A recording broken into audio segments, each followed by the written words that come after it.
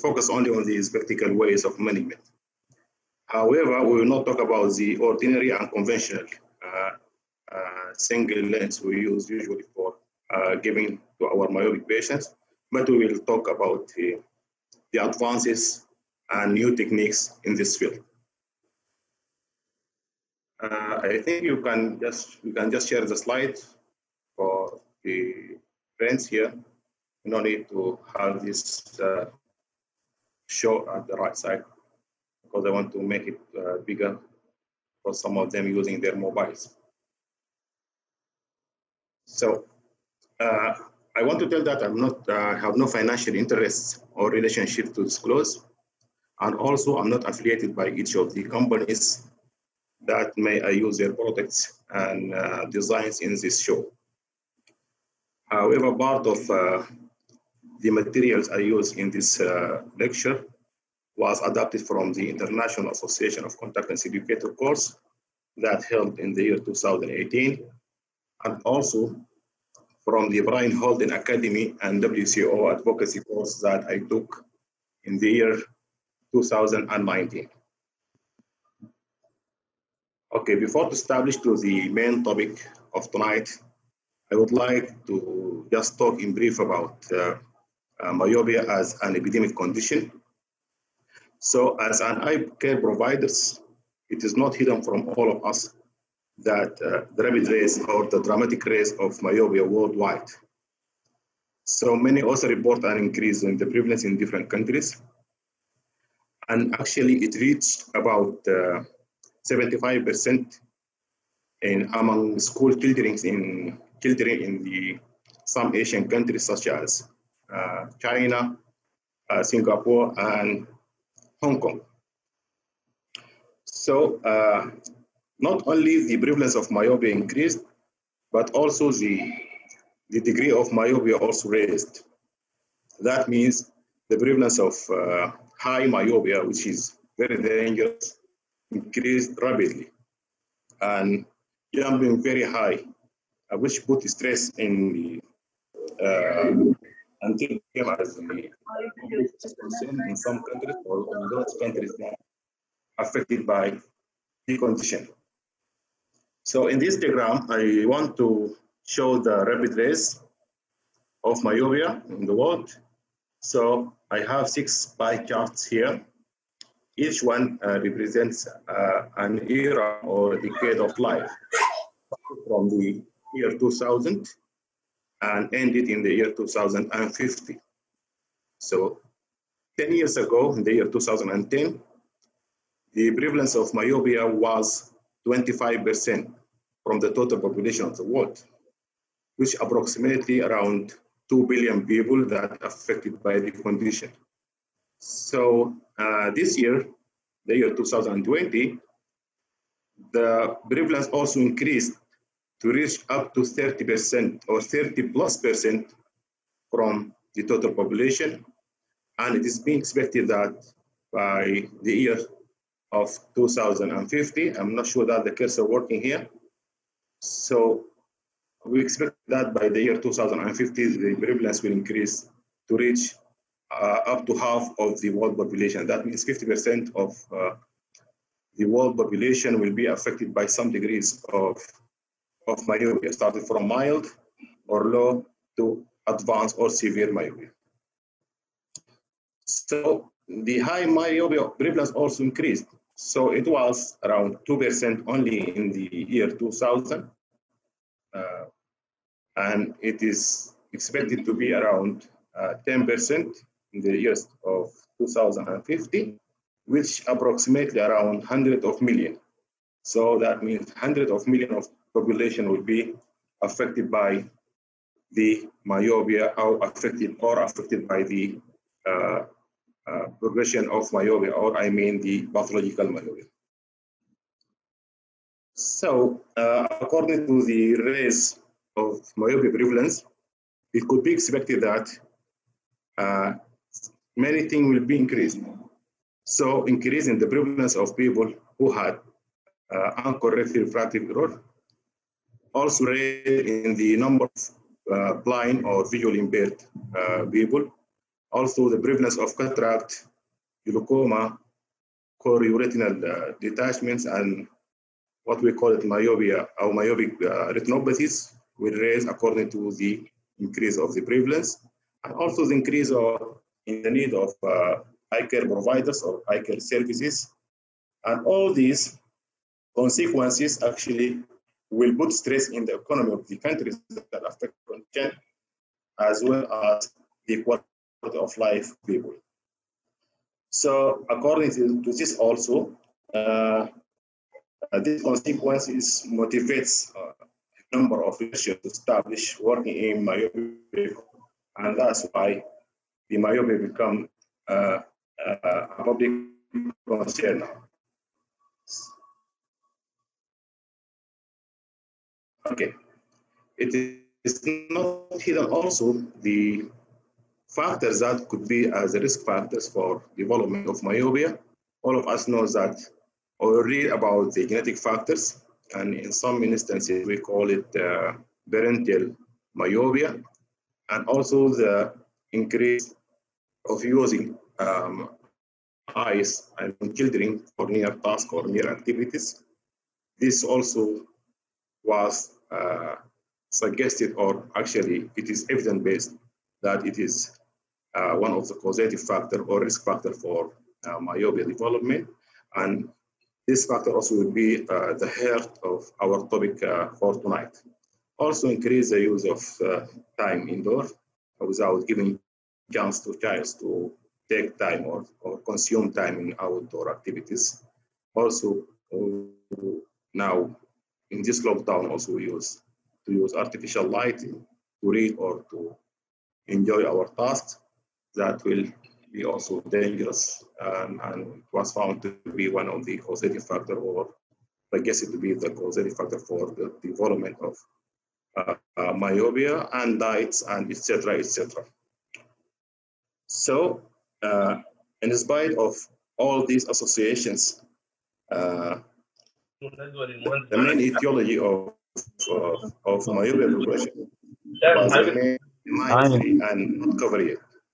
هنا ده بتاعك. تداخل شويه في الصوره. Sorry. Okay, here we are.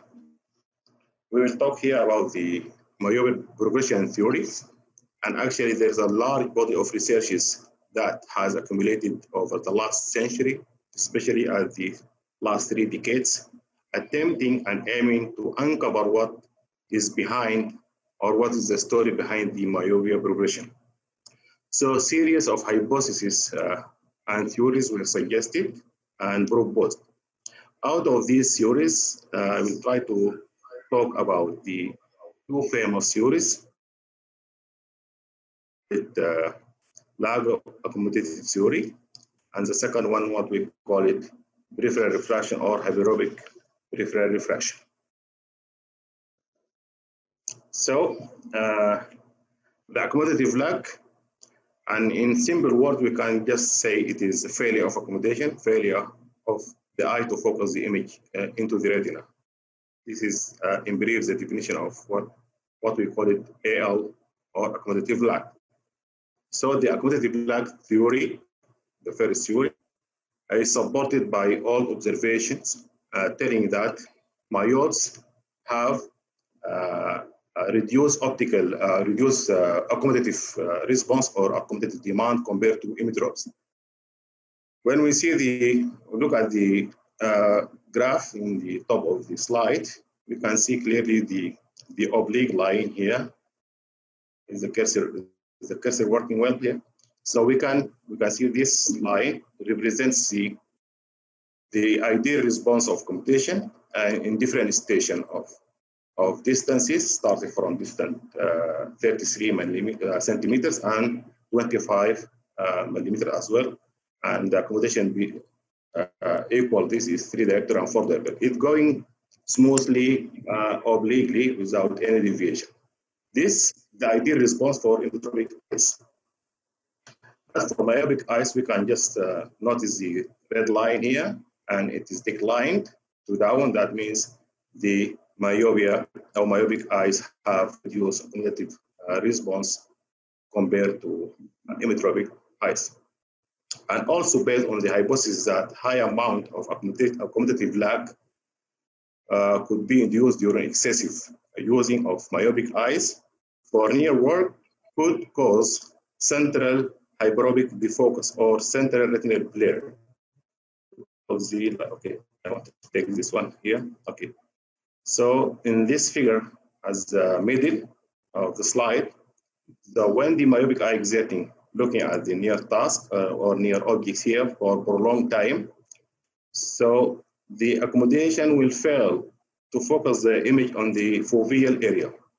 So after a long time, the accommodative focus blur, or what we call it hyperopic focus blur, will occur. That means the light passes the foveal area to an area behind the retina. Similarly, like the hyperopic eyes. So what will happen? What will be happen now? The eyes start to elongate to overcome this error, and the exposure, like the picture in the down on the bottom of the slide. So the eyes start to stretch at the back, and it become elongate. And as we know, it is one of the causative factor of myopia. So it become also constant and remain for a long time. And the distance from the old retina or old foveal to the new foveal will giving us the degree of the myopia progressed. So according to this accommodative lag theory, researchers suggested to give undercorrection for near task. I mean that just they subtract the amount of minus power that we usually give to our myopic patient. So that means they put them in what we call it central myopic defocus. The light come and cross all the media of the eye and focuses in the area in front of the foveal area. So after using prolonged using the eye for concentrating on near task, the things that will happen if accommodative lag occurs, the light will focus on the retina, not behind it, and they assuming that this will be the solution for controlling the myopia progression. Others, also based on the accommodative lag theory, suggested that without giving this undercorrection, they can just introduce addition glasses for near only. So they use their ordinary or the conventional lens for this distance, and when they come to read or use their eyes for a long time at near concentration, so they just, without subtracting the power, just they used to add some power to these lenses, such as bifocal and progressive additions. So it will also, they found that it will also work. So based on the AL theory, and as I said, the researchers started to work and to find solution by giving undercorrection for myopic patients. And basically, they started their research on animals, such as pigs and mammals. And actually, at that time, they found very great results and to control the myopia. But actually, when they started to do their work with human, the results was changed and show bad results. So in this table, I want to show some researches that carried to control the myopia with undercorrection. The first one was in the USA, 1 year study. They have a participant and they divided them to 3 groups. One of the group, they fully corrected them with the single lens or the ordinary lens. And the other group, they subtract around 25 or 0.25 diopter, quarter of diopter. And the third group, they just subtracted around half diopter. By the end of the year, they found the progression as follows.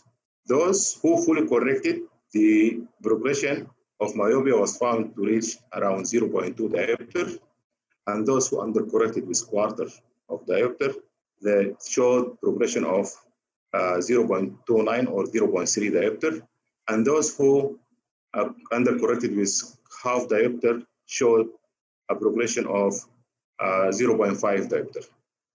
Another study in Malaysia, also they compare between two groups. One of those groups corrected with full correction, and the second group undercorrected with minus 0.75 diopter.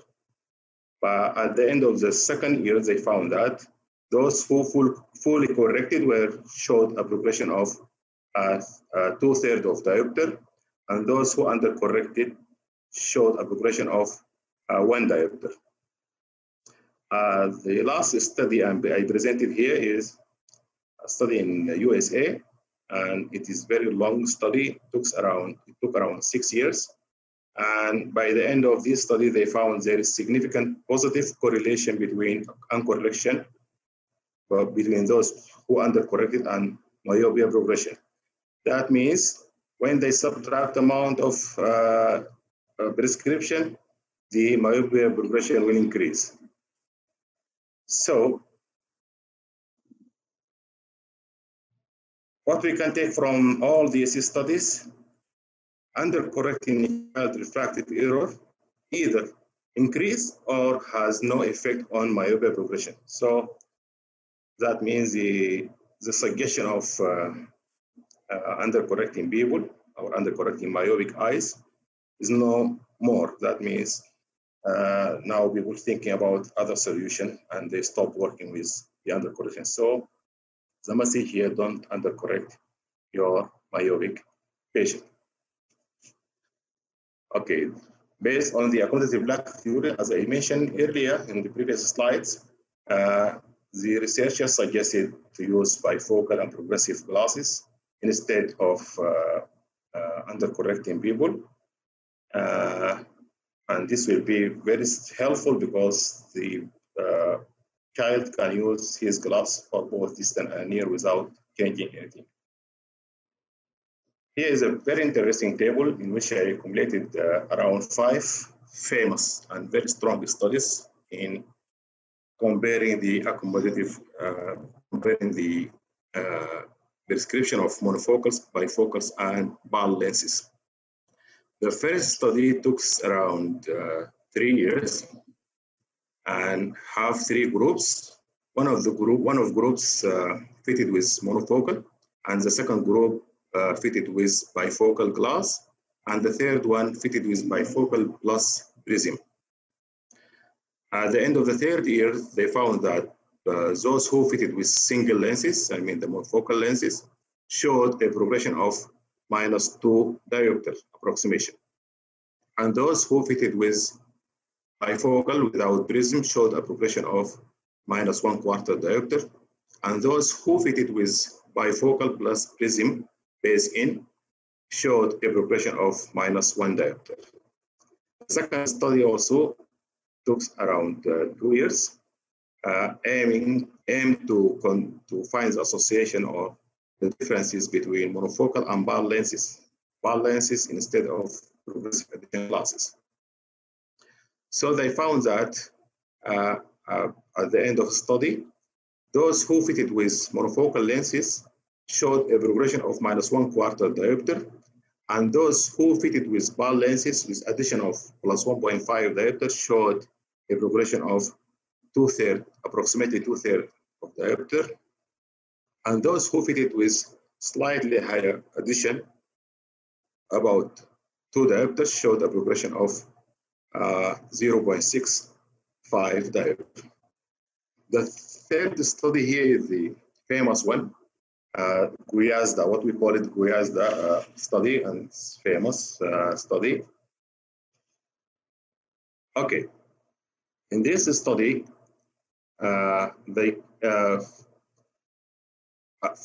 trying to find the difference between the monofocal effect and progressive effect. So it was found that patients who fitted with the single lens showed a progression of minus 1.5 diopter, and those who fitted with bar lenses, addition 1.5 diopter, showed a progression of what we call around 1.25 diopter. To guess the study, we call it the COMET study. COMET study is referred to the correction of myopia evaluation trial, and actually there is two studies, one held in the year 2003 that I presented here, and the second one in the year 2011. The last study here also compared between monofocal and bifocal again, and it was found that those who fitted with monofocal lenses showed a progression by the end of the third year around 1/4 diopter, and those who fitted with bifocal additional lenses progressed up to around 1 diopter. So what we can take from here, clinical trials indicate that bifocal and bar lenses can be effective in slowing myopia progression, and it has very great effect for subjects that with near point esophagia. So when we move to the second theory that I promised to discuss with you, and based on this theory, what we call peripheral refractions theory or peripheral defocus or hyperopic defocus theory. And when we look at the diagram at the top of the slide, we can just see the difference here by looking to the red curve and the blue curve. The red curve indicates what we call it myopic defocus, and the blue one indicates that is the hyperopic defocus. Okay,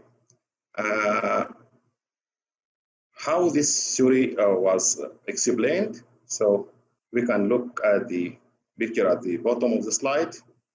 We usually use the single lens for correcting myopia, and this usually it is a concave lens. So light that comes through the center of this lens pass directly to the foveal area without any effect. But the light that came from the periphery of the lens and across all the media of the eye focuses on the area behind the retina, and this is what we call it hyperopic defocus. So after long standing, and this mechanism occurred when looking to the near subjects, the eye also start to elongate backward, same like that in the accommodative black theory. And also they found that after a long time, the elongation of the eye could induce, could become static and could induce what we call it progression in myopia. So this is the second theory, and I will try to explain what new in this. So Hoya and Polytechnic in Hong Kong, Polytechnic University, start to practice based on the peripheral refraction theory. So they design one lens, what we call DIMS lens, and DIMS is instead of the focus integrated multiple segment spectacle lens. They designed this lens aiming to overcome the error that could arise from the peripheral refraction, and that could affect the clarity of the image on the retina. So based on this, they start to design this lens. Before this, actually they designed another lens, soft contact lens. They call it disc lens. And the disc lens is instead of the focus incorporated multiple segment soft contact lens. And that one, if I remember well, in the year 2014, yes. And they found it very effective in controlling of myopia. So they think that if we have this chance with soft contact lens, why we not think about a spectacle lens for safety of their patients? So they designed the DIMS lens, and actually we mean myopia and the astigmatism that could come with myopia. And the periphery or the mid-periphery of the lens consists of multi-segment of constant myopic focus surrounding the central zone and extending to the mid-periphery of the lens. So these segments, the responsibility of it is just to cut that light from being focused at the periphery of the retina. And we can see very clearly in the image at the top of this slide. This is how the dim lens work. Light who comes through the center of the lens could pass directly to the foveal area without any interruptions, without any problem. But light who come to the mid-periphery area or through the mid-periphery area will go direct to the periphery of the retina, but will not exceed it. It will be shifted to focus on the retina or little bit in front, little bit mount in front of the retina. So the dim lens was not fully studied yet because there is only one single study that held by Professor Al-Neelain. She is one of the cleverest professor in optometry from the Polytechnic University in Hong Kong, and I visited the lady before around 10 years maybe ago, and that time they started to design this lens. So Professor Al-Neelain and her colleagues did one single study, and they collected around 160 school child from Hong Kong. Their age ranged between 8 and 13 years of old, and they divided them to two groups. One of the groups fitted with dim lens, and the second group fitted with single vision lens, the conventional lens. After 2 years of study and follow-up, they measured the degree of myopia for both groups, as well as the axial length using the A-master. So they found that those who fitted with dim lens showed a progression of minus 0.4 diopter, and those who fitted with single lens showed a progression of minus 1 diopter, which is very significant difference between the two groups. However, in terms of axial length, it was found that those who fitted with dim lens showed elongation of only 0.2 millimeter, and those who fitted with their conventional lens, they showed increase in the axial length of around 0.5 millimeter. Based on the peripheral refraction theory also, the Zeiss company also introduced a new lens for myopia management. Well, they call it Myovision spectacles or Myovision lens for myopia control. And actually, we didn't find any studies that evaluate this lens yet, but it is being expected that by the next few years, they will start to study this lens and give us their results. This is two techniques that use the peripheral refraction theory for controlling myopia. The Hoya and Polytechnic University studies and designs, and the Zeiss designs. So there is another control strategies available, not only the optical way, not only the spectacle way, but also optically we can use soft contact lenses, bifocal lenses, or progressive lenses, or multifocal lenses. And also we can use orthokeratology lenses. Besides the spectacle management, this is the only optical ways available up to now. And there is also studies talking about the environmental factors and how they control the environment or environmental factors to slow the myopia progression. And also we know that atropine also one of the control strategies that available now. So what I want to say as the conclusion of this presentation is that none of all myopia control methods and strategies have been proven to help to stop the development of myopia completely.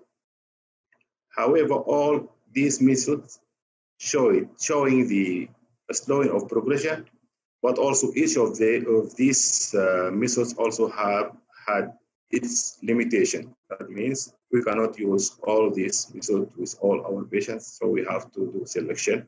And as I said, no completely controlling of myopia.